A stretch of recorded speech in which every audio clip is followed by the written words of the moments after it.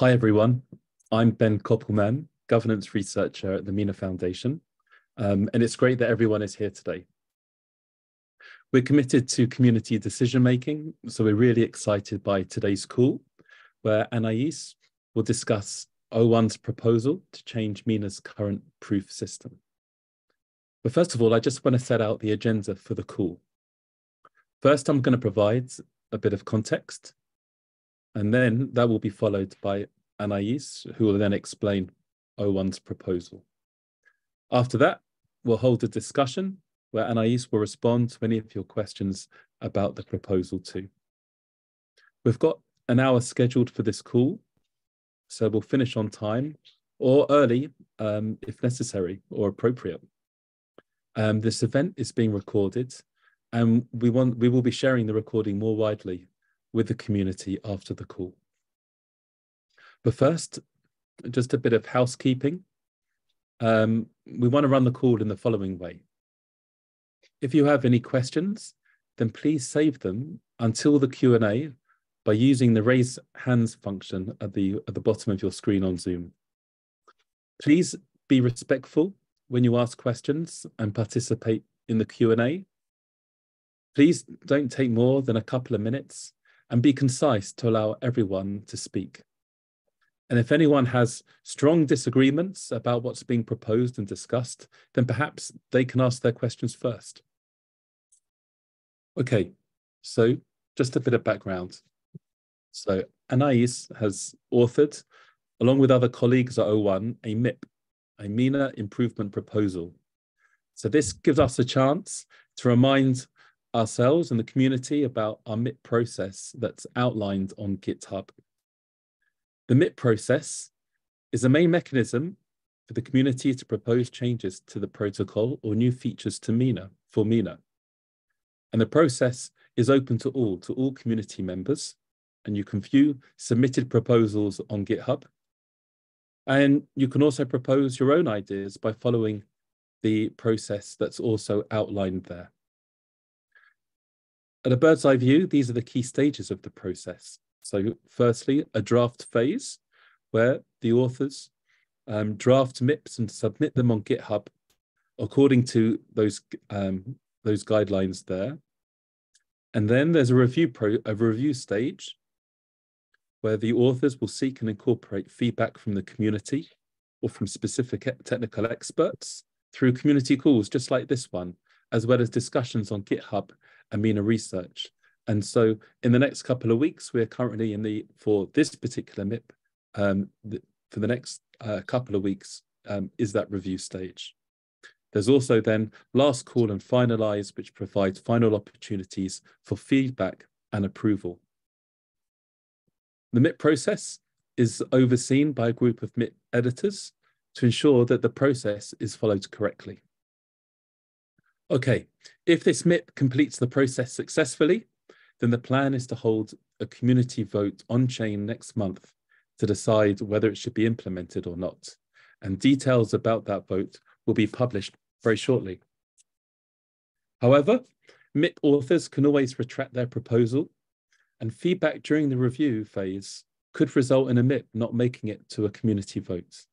And of course, if there is such feedback, would be published by the MIP editors. So having laid out that background, I'm going to stop sharing, and Anaïs, over to you.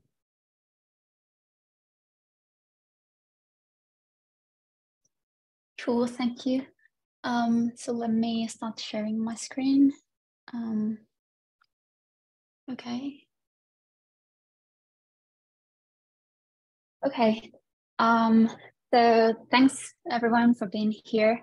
I'm very glad to be part of this evolving process of the Mina blockchain. So today I'll be representing O1 Labs to show you this Mina Improvement Proposal, actually the third MIP about a new proof system that we call Kimchi.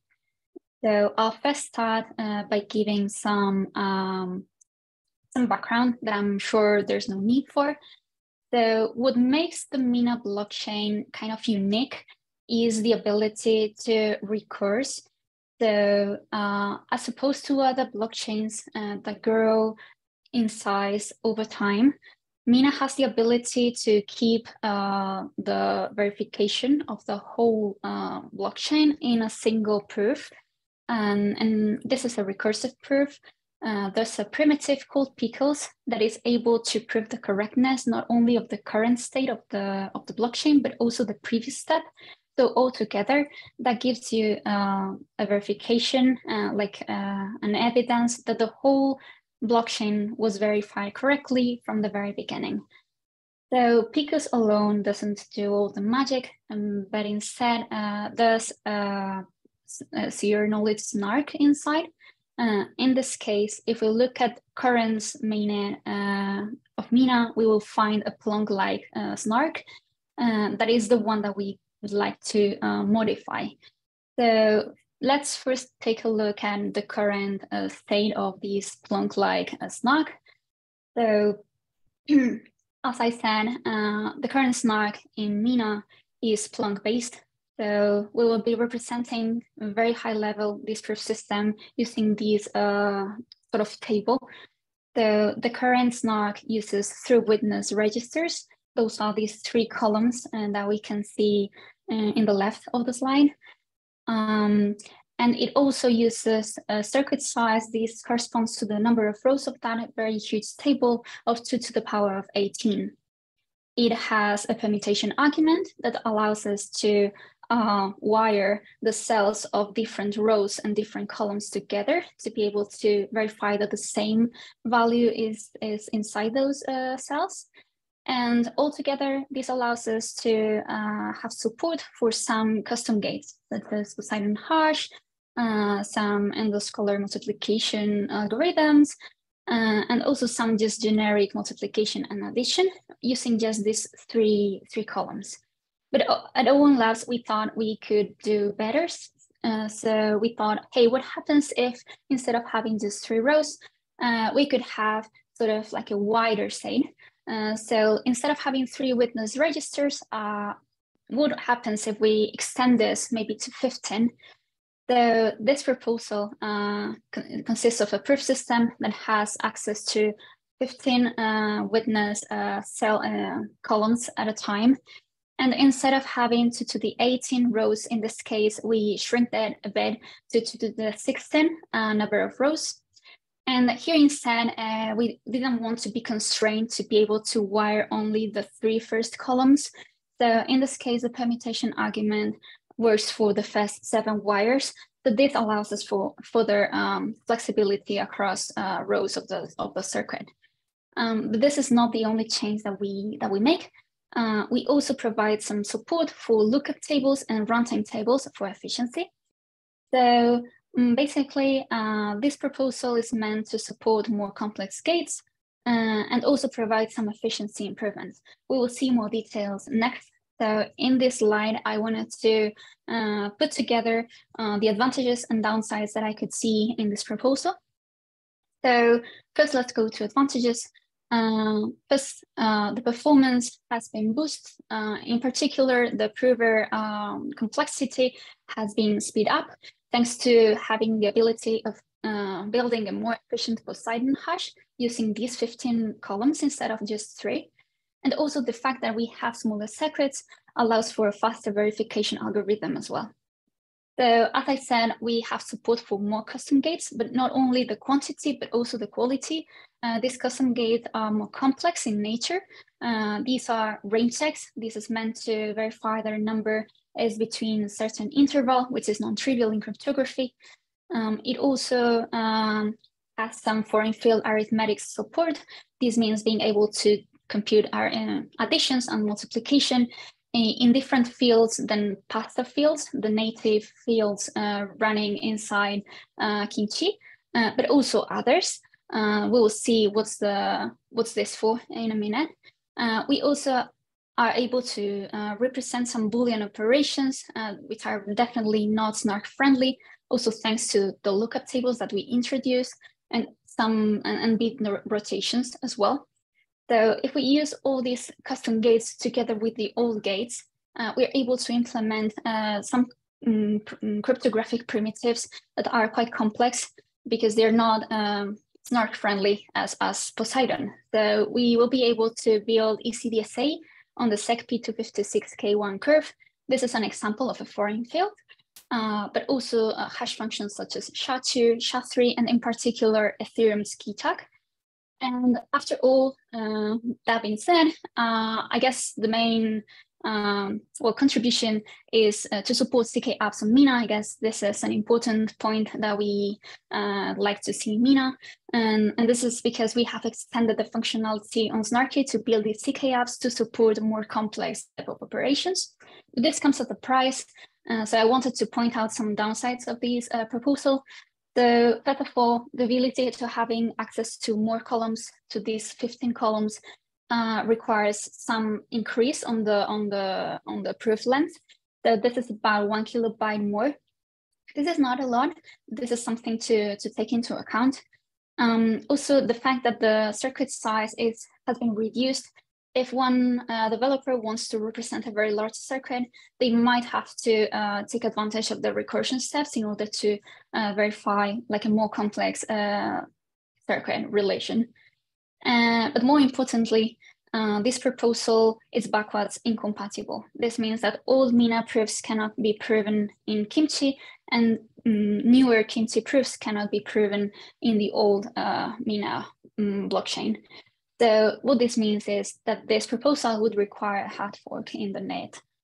So just to summarize, this third MIP is meant to substitute the current snark running inside Pickles and inside Mina to Kimchi, which is also Plonk-based, but better.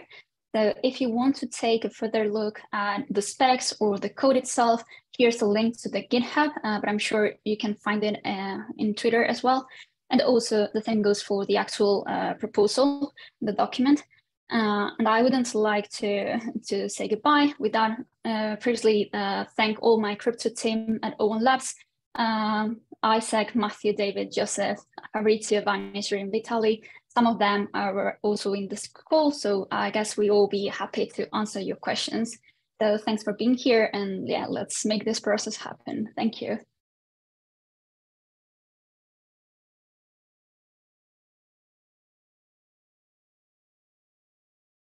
Fantastic. Thanks so much for that overview. Okay, let's move to Q&A if people have got questions they want to ask. I see Ivan has a question in the Q&A box there. He's asking, I wonder what the proof size is going to be. I guess that's not really a question, but it's kind of questions in it.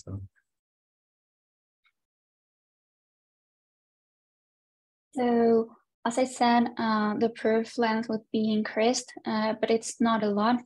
So in order to provide support for the recursive steps, you have to take into account a series of Kimchi proofs that get wrapped in a Pickles proof. So having all of these modifications, I think the current length is 5 kilobytes, if I remember correctly. So this would add one more on top of that. So I guess that will have a further increase in the overall Pickles proof, but it's not a lot.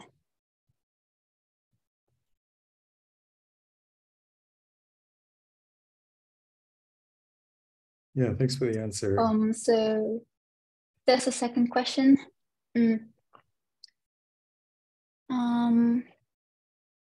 So they're asking about the performance. I guess he's referring to the prover performance.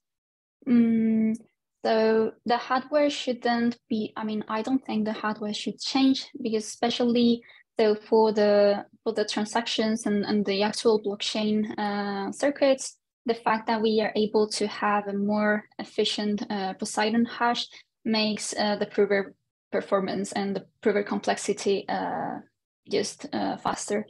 So I don't see a reason to change the hardware. The fact that we're able to compute more complex operations does not have a direct impact on the prover side. So unless you're a CK app developer and you really want to take the circuit to the limit, in that case, the approver will have to pay a certain amount. But if you are just interested in running the nodes and verifying the transactions, you should actually see an improvement. Okay, there's another question by another Embry. Okay. I might be able to answer that one actually. Yeah, Okay, Embry, sure. we don't have any dates that we can put out on the hard fork timing. But that's something that we will post to everyone as we have a firm date. And that'll be posted in all the different channels we have. So please keep your eyes out on that. But of course, we have to go through the MIP process before that happens, but that might give you a bit of an idea. I saw there was also something in the chat here from Caleb. Thanks, Caleb. This one's also for you, Anaïs. It says, if you don't mind dumbing it down for me, can you summarize what benefit this is going to bring to users?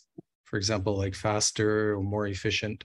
And that's a really great question, Caleb, because a lot of people who will watch this, especially later on in the recording, would probably like to know those effects as well. Yes, that makes a lot of sense. At this point, I guess one needs to differentiate between like the type of user that you're referring to. There are many type of users and stakeholders in the Mina blockchain. So if you're referring to the user like a node producer, they should be made faster. All of the verification of the actual circuit should be faster. If you're referring to the user of a CK app, or actually, if you're referring to just a user that is verifying the proof, having less rows, the circuit size being 4 times smaller is also faster for the verifier. So if that you're referring to that type of user, you should also see an improvement. And if you're referring to the user of a CK app, like the actual user of a CK app, I guess here the important part is the augmented functionality, the ability to build more meaningful CK apps. So in that sense, I guess the user would be benefited as well. And if you're referring to the user that is creating the actual CK app, I guess you're also providing the developer more tools to build meaningful applications. So yeah, I guess those are the types of users you might be referring to.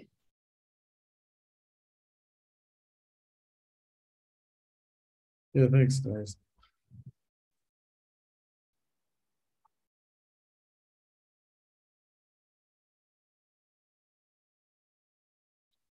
So I posted a few links that you might have seen before, but this should give some context and background that you can follow up on. And as you can imagine, for myself or Caleb possibly too, this is pretty complex in that. But does that answer your question, Caleb?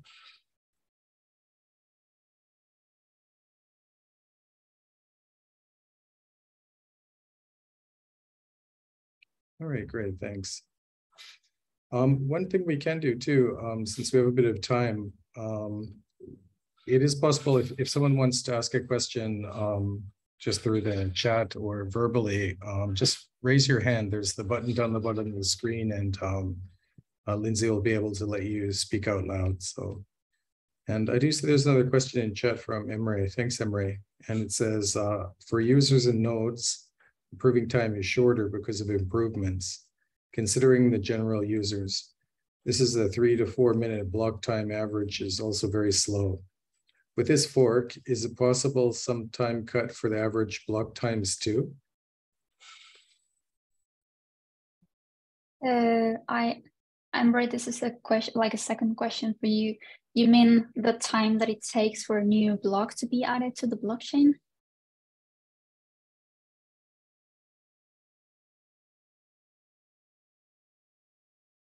So maybe you're referring to the 3 minute slot time? Yeah, that's my question to him. I mean, I would assume that's what he's referring to.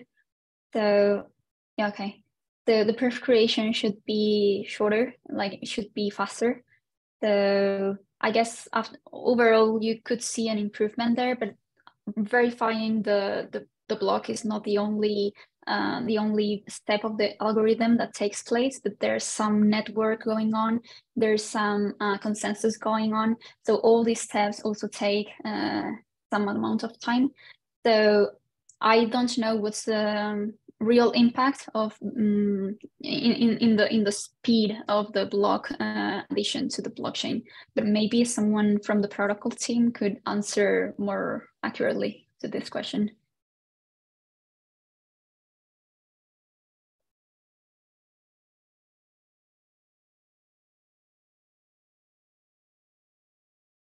Yes, I'm not sure if someone else will pop up.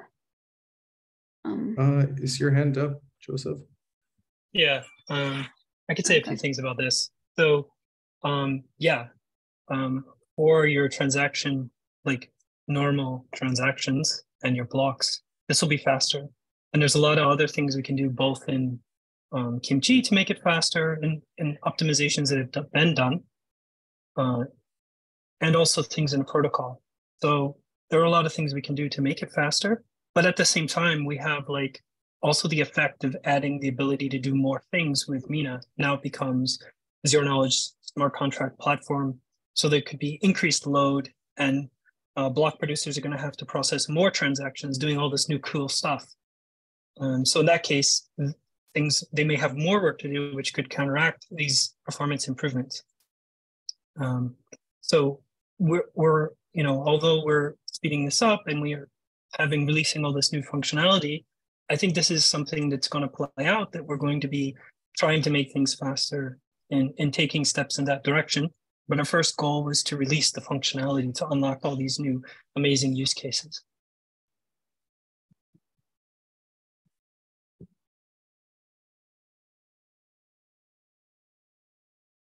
Thanks, Joseph. Imre. Lindsay, I saw that Imre had his hand up. Is it possible to unmute him? Yeah, I think I just got unmuted. Oh, great. Go ahead, Imre.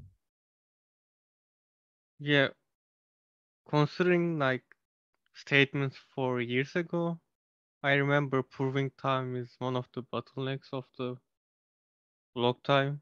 Like we couldn't get shorter block times because of the proving time. In that sense, is that an improvement? That's what I'm trying to ask. Yeah, so definitely there's an improvement. So you have to think that the prover needs to generate a proof for a very complex operation. And in the normal Plonk or like mainnet Plonk, where you only have access to like 3 numbers at a time, sort of thing, verifying those amount of complex operations is not trivial. So basically, the prover needs to perform a lot of extra work in order to basically read from memory. Even the simplest operation cannot be done because you're not giving the prover enough access to registers.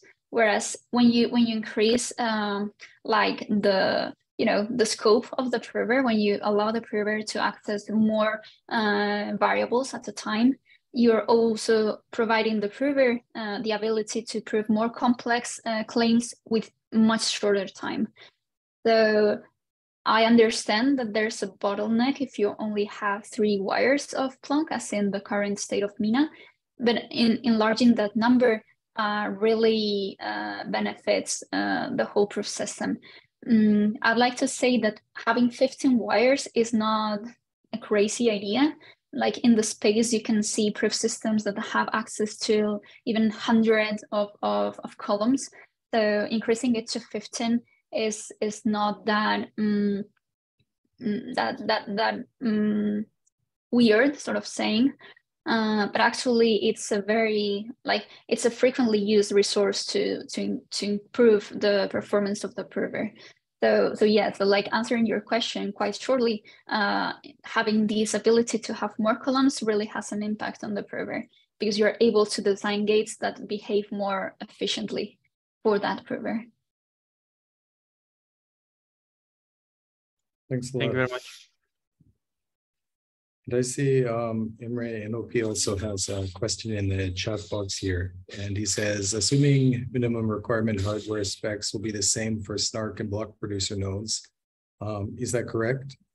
And are there any changed CPU requirements? For example, more cores, etc.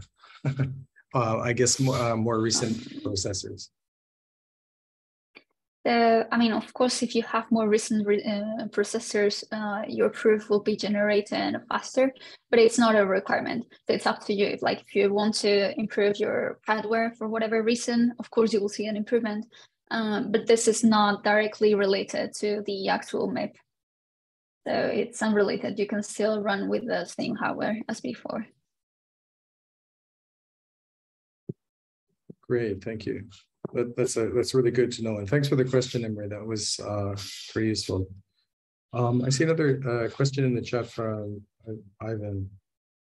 Does the above repo have everything that's necessary and sufficient to generate and verify the new Mina proofs? If not, what's missing and what's going to be added? And is it going to be added? Yes. Okay, this is a very good question and actually quite easy. So yeah, luckily this proof system contains everything that you need to both generate the proofs and also verify them. So this is a repository that Owen Labs is constantly working on. So we keep adding features over and over time. But right now we are just focusing on the Kimchi that has these new custom gates. So further improvements over these on this proof system could also take place, but then that would require maybe yet another MIP to include those improvements. But right now the current state of that is self-sufficient. So yes, it has everything that it needs. So there's no need to add anything else. Like it works by itself already. That's another question by Carol. Let's read it out so everyone can hear. So I'm reading Carol's question. Are there specific structs of the foreign fields and additional curves in Kimchi? Can we put our own ones? How will the computation cost be managed? So if I understand your question correctly, I think Carol is asking if we can handle any foreign field, any of them. So actually for the current implementation of the foreign field addition and multiplication, we have some bounds on the length of the foreign field that you can use. So it's more or less 259 bits and a half. So any foreign field with prime number be smaller than that amount will work just transparently in that custom gate. So just to give you some reference, the one we are using for the SECP 256K1 has, of course, 256 bits, so it fits within those bounds. So we would have to increase the size of the foreign field by more than 8 times if you wanted to need another modification, and that's not that's very unlikely to happen, because normally the type of foreign fields that we are interested in are the foreign fields that other blocks, like other blockchains, are using, and they're normally way below that threshold. So in practice, yes, you could use any other foreign field. So you could use that gate with just your own configuration. You can, it's pretty flexible in that sense. I guess Ivan is asking, when is it going to be ready to migrate to it? I mean, I guess that depends on whether the proposal gets accepted and when the fork is happening. But so maybe someone from Mina Foundation can answer more accurately to that. Yeah, so for everyone catching up, we'll announce the hard fork, and we'll put it out in all our channels before, so everyone finds out about it at the same time. And yeah, so please keep following along. You'll see when we put it up.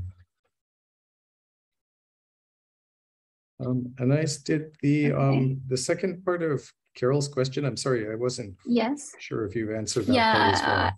Not sure because I've just read. So if I put something more expensive than other proofs, then I might be occupying more of the block space and time. I'm not sure I understand that.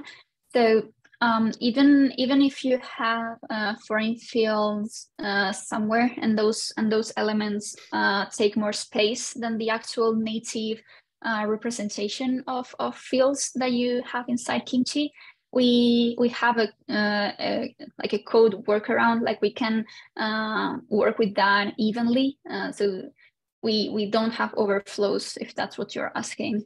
There's no problem with representing larger numbers or something like that, but I'm not sure if that's the question.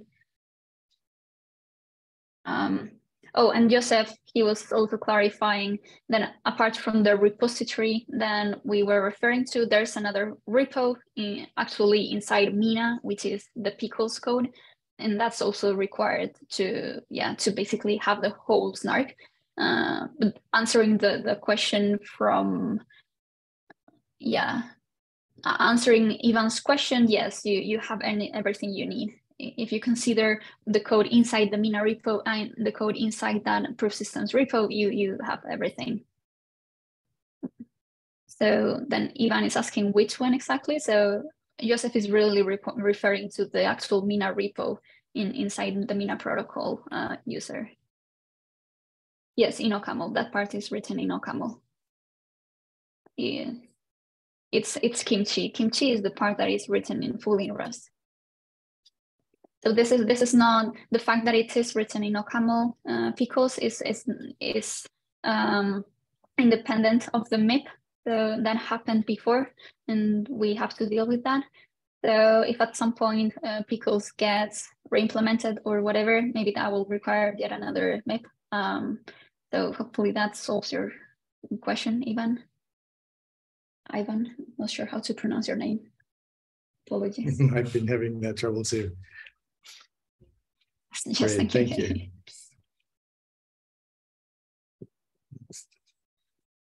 Again, for those who've joined late, if you do have a question you'd like to speak it out, just please use the raise your hand function down at the bottom of your screen there, and you'll be able to ask out loud after you give permission.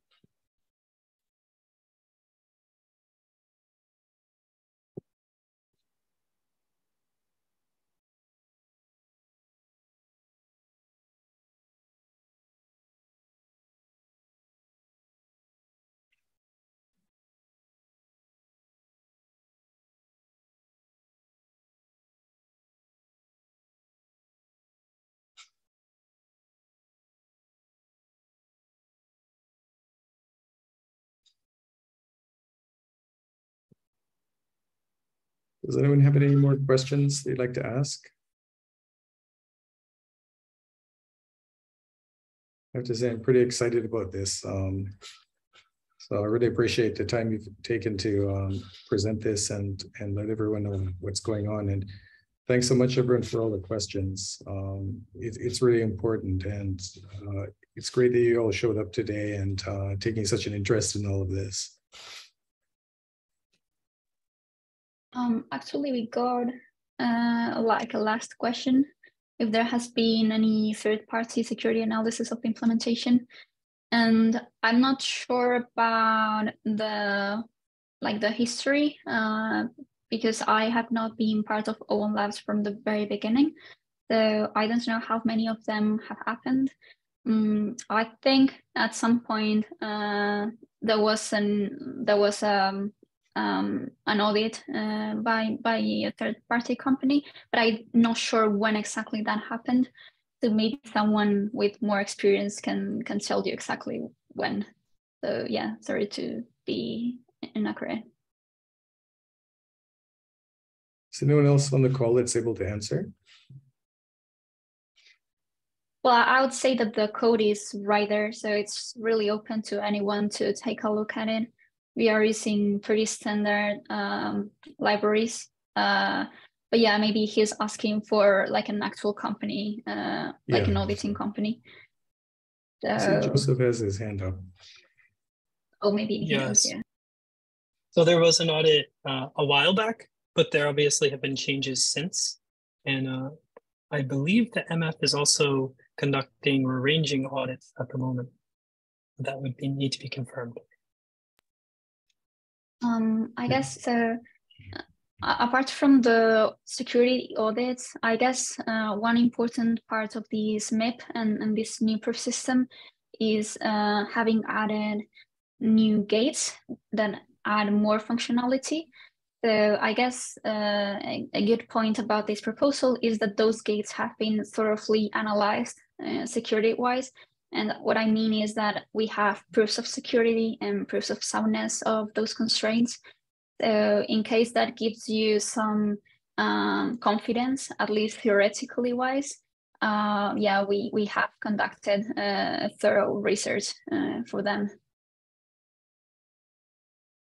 Great, thanks, Anaïs.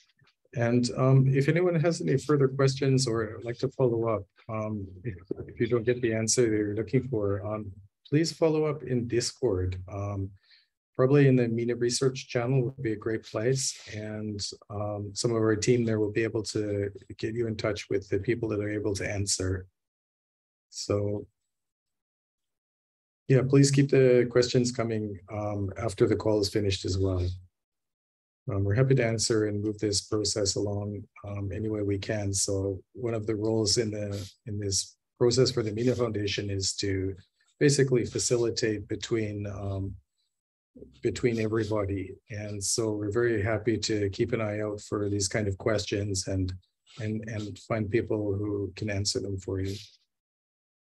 And again, the Mina Research channel in Discord is probably the best place to do that, but you're also, you can ask anywhere in there, and we'll do our best to find these questions and get answers or put you in contact with people who are able to answer.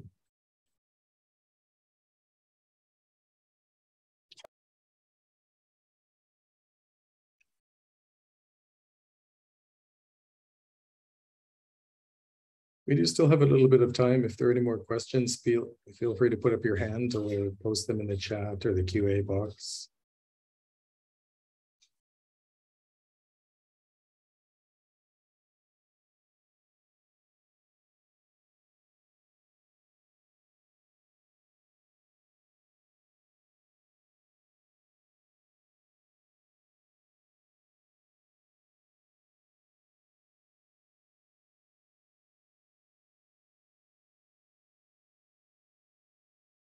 So since it's pretty quiet, we'll give a last call for questions and then turn it over to you, Ben. Yeah, sure thing. I mean, if there are no other further questions, then maybe we should bring this to a close. Thanks to everyone coming along to the call. Thank you, Anaïs, for presenting and for others chipping in. That's great. And you too, John, for facilitating there too. So yeah, thank you, everyone.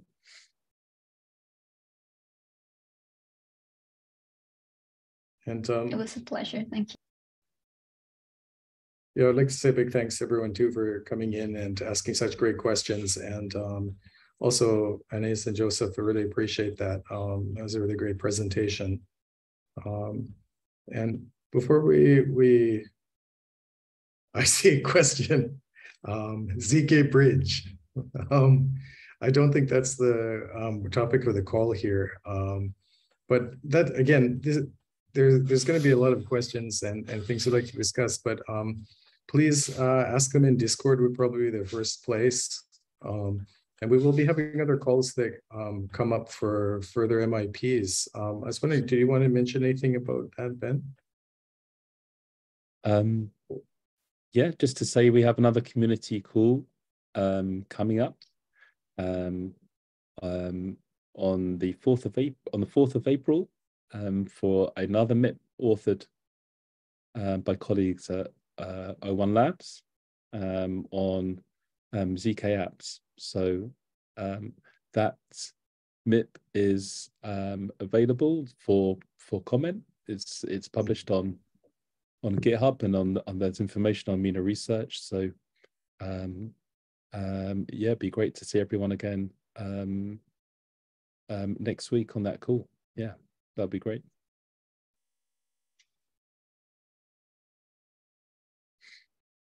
All right. Well, thanks so much, everyone, for coming today, and hope to see you on the next call, and certainly in Discord as well. So I appreciate your time. Thank you. Thank you.